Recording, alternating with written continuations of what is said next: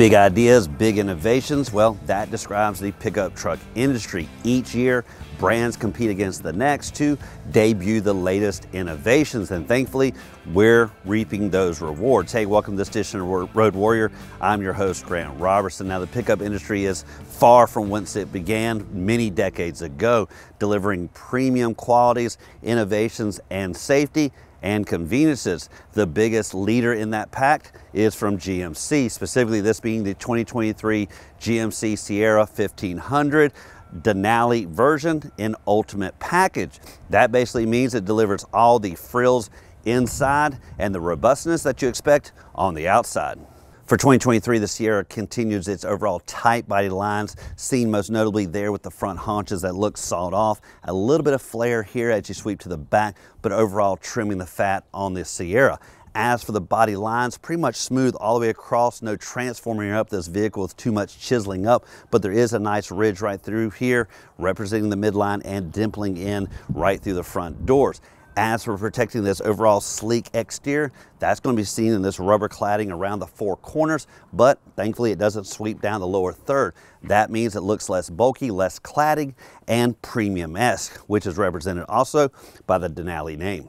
One thing I've seen across the automotive industry really is this smoking, darkened exterior facades, really seen in the grille warfare and the four corners. But on a Denali, what you expect is chrome, and you certainly see it around the windows here on the side mirrors, but the grille really typically stands out, blinged out, almost blinding effect when it comes to all the chrome. But this one has more of an aggressive front end, kind of a dual tone effect. You'll see it represented in the GMC, little touches of chrome here and there. Now at the bottom, blinged out chrome, but I like this kind of smoky front. That also nice and couples well with the exterior facade, because when you have a darkened exterior, darkened front accents, really kind of gives that menacing, kind of aggressive overall appeal. Now, if you do go with a lighter color, those contrast accents really will stand out. Also going on well up here is the headlight assembly. Across the truck industry, you're seeing a lot of attention to headlights. What I like here is it's a modest approach. Some of the competition really going with a full stack, and that really becomes a blinding affair for people coming its way.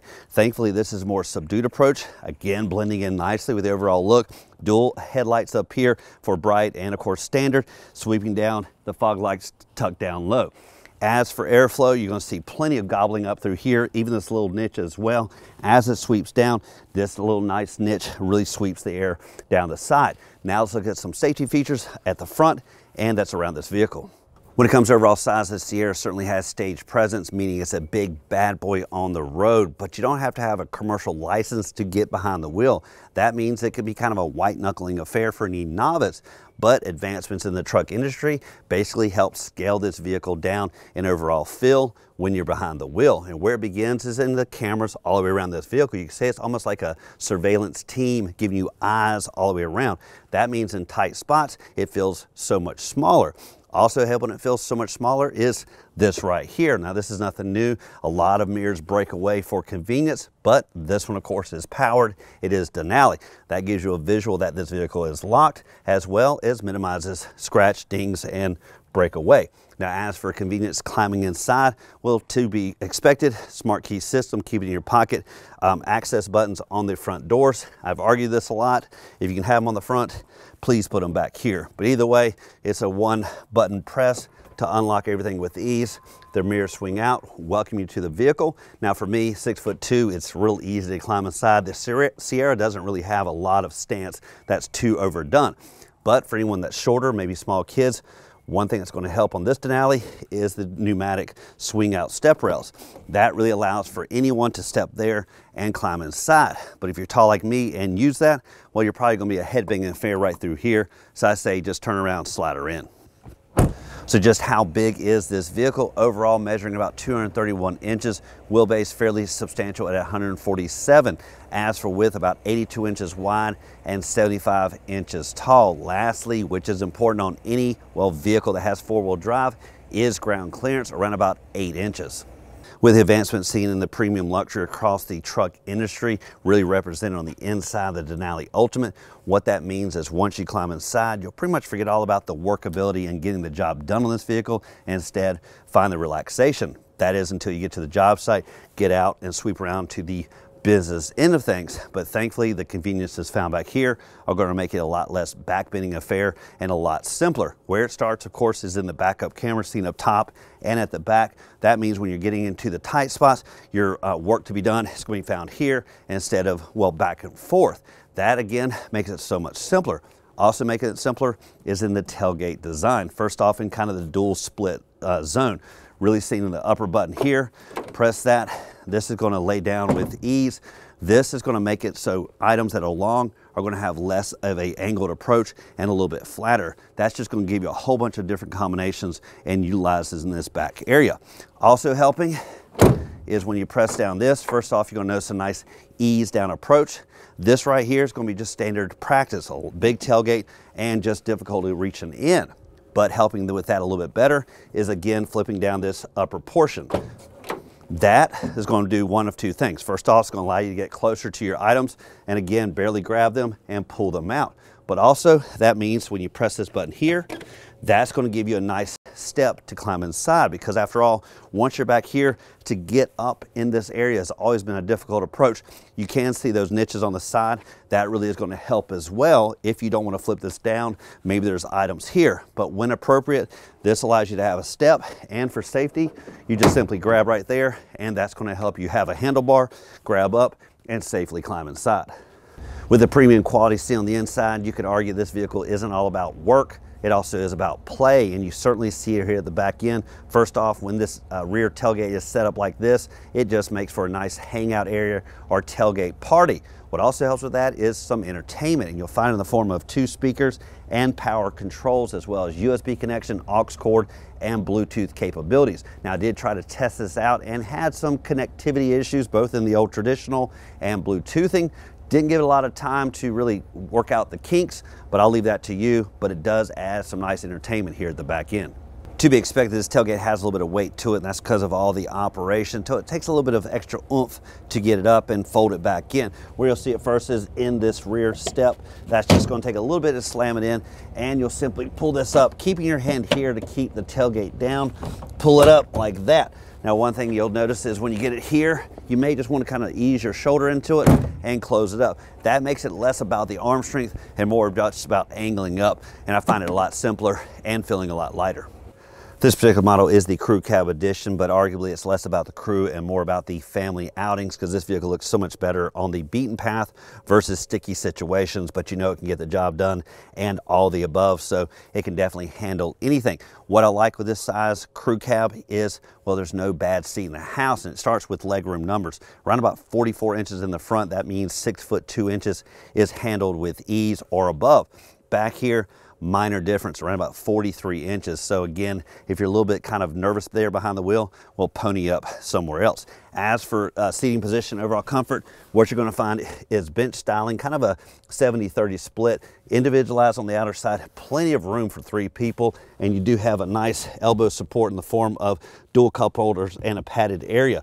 But as for overall comfort, little niches here, but never going to be a knee-banging affair, just never getting there. So plenty of comfort, great overall seating position, and even better, headroom with this cathedral-like niche, kind of adds some extra arching, so you never feel cramped back here. Now, one thing to note, of course, with the back of the truck here, well, you're never going to be able to recline, but with a little bit of extra knee room, you can squinch down just a hair.